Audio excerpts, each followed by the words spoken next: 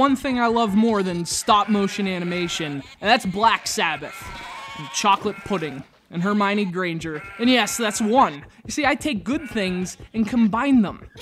Sing me a song, Emma Watson! Get out the pudding! Let's expecto patronum! Ha ha ha! What's that? TMI? Well, sorry, I don't speak in abbreviation. Anyway, stop motion, yeah. Second on my list of awesome things. You ever see Will Vinton's stuff? Man's a god!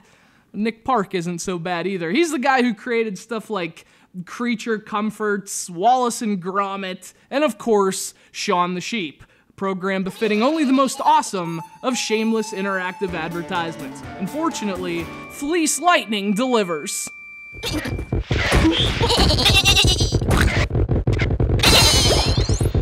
Developed by Green Ant Games, Fleece Lightning manages to defy the odds. You know, the ones that say a cheap licensed game on a phone will invariably suck.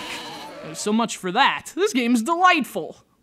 You play as Shaun, the titular sheep. Each level is a race through one of the most poorly arranged farms in history. Shaun moves forward automatically, and you steer using your choice of 3 control schemes. So there's tilt control, which that, and there's also follow the finger, which works best, and a pair of buttons.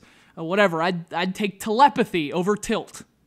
Now, the idea is you have to get to the goal before the pigs. So the more pigs you beat, the more phone calls you get from the Humane Society. But the more you defeat in races, the more apples you earn in Fleece Lightning. Those apples are basically like stars. They reward all your diligence and skill, and purportedly deter physicians. But even though the races only take a few seconds, there are 80 levels to play through, which is pretty freaking sweet. And the game also includes a track editor, although you can't do much with them due to the lack of a sharing feature. But for 99 cents, why, this game is automatic, systematic, hydromatic. Why, it could be Fleece Lightning. That's Travolta.